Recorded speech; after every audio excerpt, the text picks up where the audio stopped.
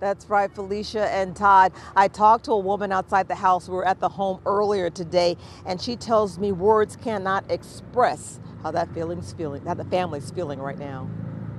Officials with the St. Lucie County Sheriff's Office say this was an accident. They say this happened just off of Green Dolphin Street Sunday night while the children's father was asleep inside the house. According to an incident report, when that father woke up, he found the two boys, both 3 years old, in the backyard pool.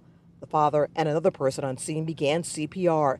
The boys were pronounced dead at the hospital. Experts say accidents like these highlight the importance of pool safety. It's devastating. It's sad. It affects the whole community. Members of the Safe Kids Coalition, the St. County Sheriff's Office, and the county are teaming up to teach every kid how to swim. It's very sad. There's layers of protection that I believe every community member here in St. Lucie County needs to go ahead and take, and we would just like to promote the swim program. The county is also providing pool safety alarms. Families are encouraged to come out during spring break and the summer to take advantage of the program. We've had 6 fatal drownings in St. Lucie County this year. So looking at our ages, we're looking into expanding it into parent-child swim lessons so that we can get the younger children in the pool.